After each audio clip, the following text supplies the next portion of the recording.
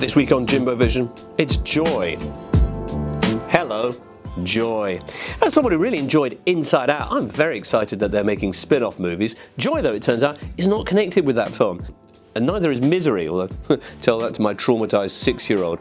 Instead, this is the true story, or at least the bits that Hollywood wanted, of Joy Mangano, the small-town single parent who invented the Miracle Mop. Now, that would be a pretty exciting pitch on its own, but what makes this an even more Hollywood story are the many obstacles and setbacks that Joy had to overcome on her way to a happy ending, chiefly her menagerie of a family. Look who's back! Captain Jack's flying jackets. You know what you are? You're like a gas leak. You're silently killing us all. That's her parents, for example. Her mother, played by Virginia Madsen, who's entirely useless and watches soap operas from bed all day long. Her father, Rudy, is played by Robert De Niro. He lives in the basement and contributes probably the single best father of the bride speech ever. Edgar Ramirez is ex-husband Tony, a failed singer, also living in the basement. There's Isabella Rossellini laying it on with a shovel as Rudy's slightly mad Italian girlfriend. Hope you're keeping up with all of this. And also joining in the fun, there's Bradley Cooper as a slightly messianic TV producer. Heading the cast and giving it both barrels as the film's Mrs. Mangle is Jennifer Lawrence, empowered, inspiring, brave, battling, fierce, and tender. What if they don't see you? They're gonna see me no matter what.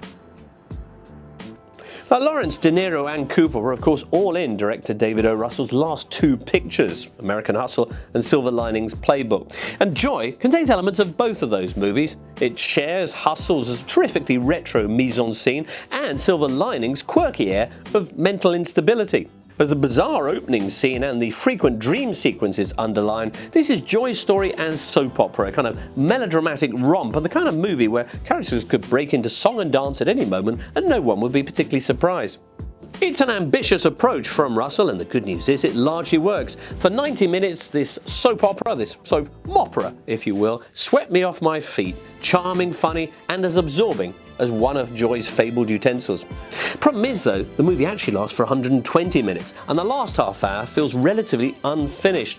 Gone is the magic and rhythm of the earlier scenes. In their place, a series of expository set pieces accompanied by a spectral voiceover that tie up the various loose ends. To sum up then, it's a little overlong, but this Mopsters Inc. fable is still an enjoyable and inspiring story of one woman's road to success. I'll give it a 6.5 out of 10.